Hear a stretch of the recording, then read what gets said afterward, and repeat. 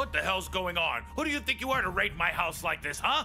Mr. Haki, I'll do the talking, and you'll do the listening. Husam! Where the hell are you? Are you frozen or something?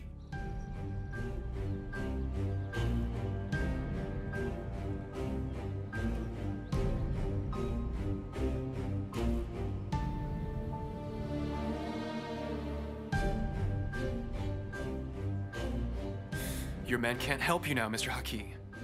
Salim and Ender are holding them outside at gunpoint. Salim's alive? Well, this traitor's alive. Why wouldn't Salim still be alive? Who do you think you are? Huh? Who do you think you are to be pulling a gun on me in my own home? Who am I? I'll tell you since you still don't understand. I happen to be the man who is going to very soon put a bullet in your head. Yılmaz, shut your mouth. Yigit, if you don't have an explanation for what you're doing, I won't let you live, just so that's clear. I found the informer, Mr. Haki. The traitor who was leaking information to the prosecutor was Yılmaz, sir. Yesterday you were telling me that one shouldn't tolerate even the person closest to him in this cruel job that we work in. Yeah. So what will you do?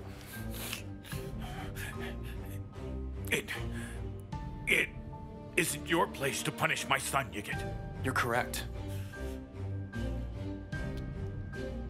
It's your place.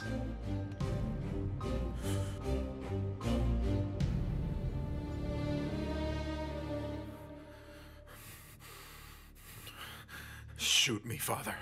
Go ahead and shoot me so you'll be saved and I'll be saved. I told you to shut your mouth, young man.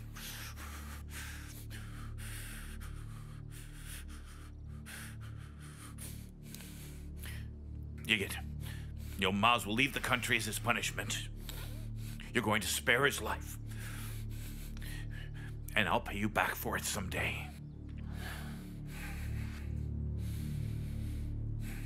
Look.